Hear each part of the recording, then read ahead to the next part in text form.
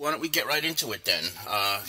You've had a pretty interesting last couple of days, to say the least, with what's going on over at Citi Field with Jerry and Omar. Talk a little bit about what's been going on behind the scenes and what you've witnessed and all the craziness over at Citi Field the last couple of days. Well, what I've seen is pretty much what everybody else has seen, and that's what's gone on. And look, I think we all kind of sensed that a change was coming, and it was time to do something. You hear the fans, you see them obviously frustrated with the situation, and the ownership, I think, really showed on Monday how frustrated they are. I was sitting watching the press conference with Bobby O, and I think the thing that really came out to me is just, I think I heard the word painful 4 or 5 times from the ownership, and I think that's from Jeff and from Fred, and I think that's really what comes across is, I think people look at them and don't necessarily think of them in terms about how much they care about the team, but they live and die with this team every day, no question. Now, do you think that's a perception that people have just gotten wrong about the family, about the Wilpons in general, that they don't care? I mean, you saw how much they do. So is there just too much misconception out there among fans about the family? Yeah, I think there is. I definitely think there is. I think that, in being around it a little bit more the last couple of years, but not so much more. I'm at the studio all the time, so you really get a sense, though, about what it means to this family to win a championship and what they want to do. And look, they don't want to sit there and watch what's going on here the last few years. At the same time, they wanted to give, the people involved, whether it be Omar Minaya or Willie Randolph the first time around or Jerry Manuel, every opportunity to try to get the job done. Yeah. But they haven't gotten the job done, and ultimately, as much as those guys are good baseball people and good people, you have to answer to your fans, and you have to answer, I think, to your own selves when you don't win, and they felt like it was time to do that. I think that there is a misperception out there about the Mets, the ownership doesn't care about the fans. I think it's out there among some fans, but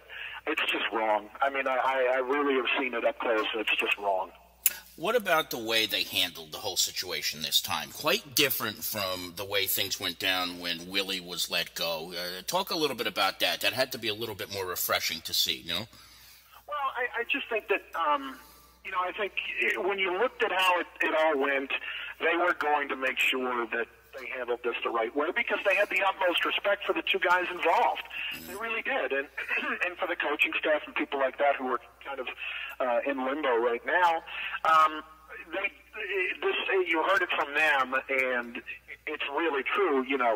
Omar had been around the organization for 6 years and had obviously been with it before that when he was one of the assistant GMs under Steve Phillips. And, he was somebody that they held in a great deal of regard.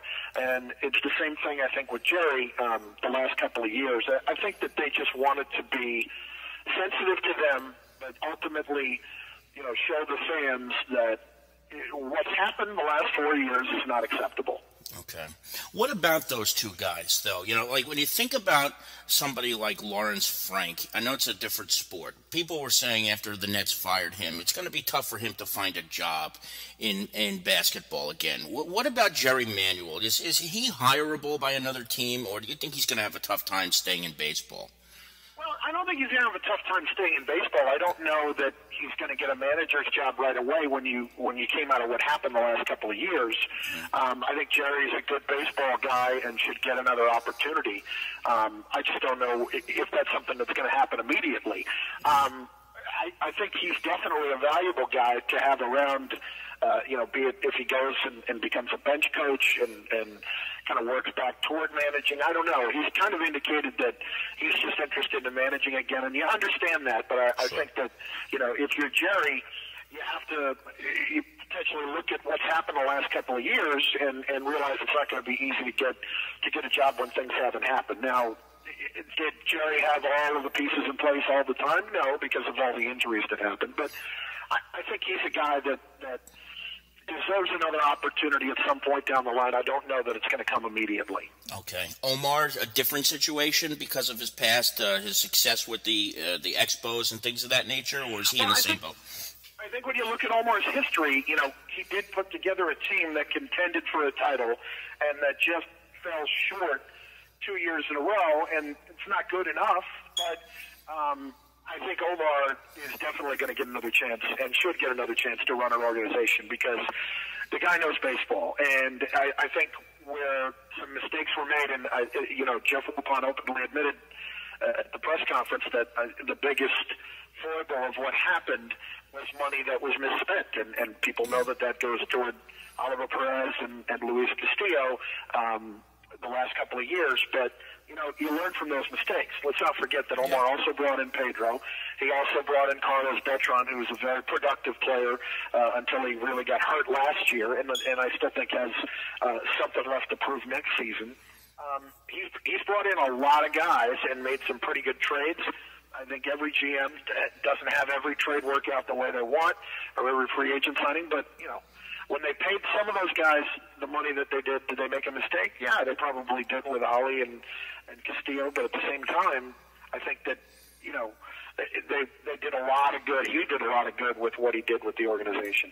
We're talking to Chris Carlin from SNY, pre- and post-game host for the New York Mets and host of Beer Money as well. He's also the voice of Rutgers football and basketball. You know, Chris, there have been some minor questions to the Wilpons about who replaces Omar and who replaces Jerry, and I think for the first time, fans might actually be pretty excited about the way Jeff answered the questions because he was pretty candid about it, and he was very forthcoming with his answers. What are you expecting to see over the next 3 weeks, as he put it, during this search for a GM? I think that they're going to go in-depth with a good 6 or 7 guys and really try to get a handle on what they're looking for. And, you know, when the question was asked, and it was asked a few times about the specific criteria that you're looking for, I like the fact that they almost didn't have specific criteria. It's going to be more of a feel, and you get an idea about different guys. You know, does it have to be somebody who's run an organization before? Does it have to be a young guy? What are you looking for? Well, we're going to talk to a lot of different guys and really get a sense about it then. Yeah. I think that's the smart way to go because you don't want to pigeonhole yourself in what you're looking for. You know, for me, I would not mind seeing some guy, somebody who's run an organization before, who's had some success, who understands what it takes to run the organization. But it's not always going to be easy to find that guy and think immediately we've got that guy. One guy that comes to mind, you know, Terry Ryan, I think would be somebody that would definitely be worth talking to. Sandy Alderson is definitely someone worth talking to. There are younger guys, too. There with the Yankees, there's a guy that runs their entire farm system named Damon Oppenheimer, who's, you know, a very bright guy and knows what he's doing, and I think would be worth talking to. So I think the fact that they're going to kind of leave no stone unturned here should give you a good feeling about where they're going. Okay. What about the manager now? He said that it's going to be up to the new GM to make this decision. But how important is this decision going to be made? When they finally pick who the manager is? Do you think it's going to be as important as people are making it out to be right now? Well, I think it'll be important. I think the GM will probably be more important to begin with, just based on what you're going to be able to do with the next year or two with some of the contracts that you have. Can you move Ali? Can you move Luis Castillo? Do you end up just eating the money there? How are you going to handle that? I think a lot of the early stuff is going to be on the GM. I think the manager is going to be important, absolutely. You know, you hear some of the names out there right now, whether it's Bobby Valentine, whether it's Wally Backman, you know, all good choices. I think both good choices, but you know, there may be people that we're not even thinking about that a new GM has in mind right now that can get the job done.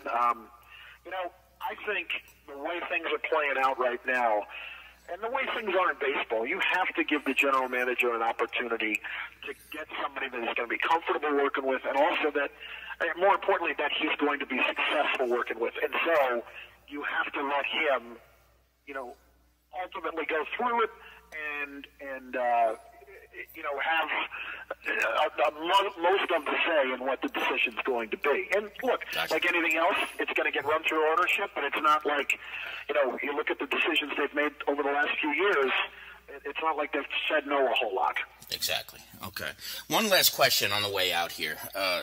Tell me whether you feel fans should feel optimistic right now going into the off season and going into the 2011 season. Are we at a point right now where fans can feel a little bit comforted that things are going to get better with this organization?